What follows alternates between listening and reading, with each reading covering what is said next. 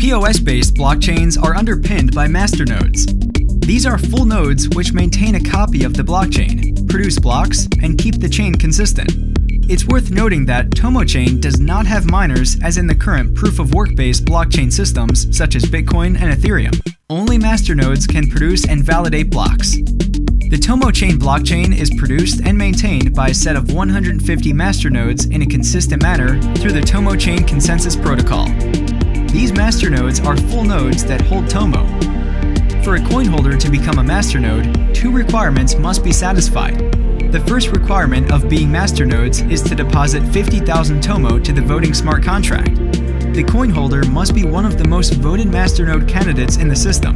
The voting by coin holders is credited through a voting D-app that allows coin holders to send TOMO through the smart contract mechanism.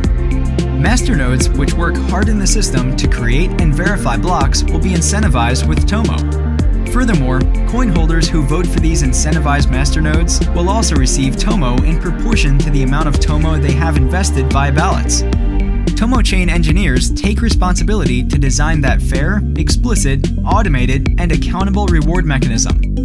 Coin holders can vote at any time, by any number of votes, which is actually counted by the amount of TOMO they bet on some masternode candidates.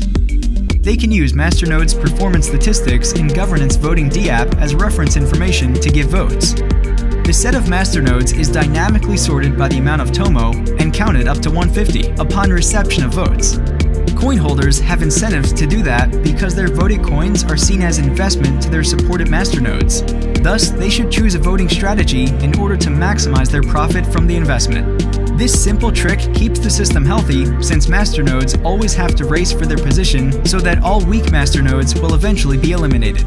Therefore, only the strongest masternodes are voted and can flourish.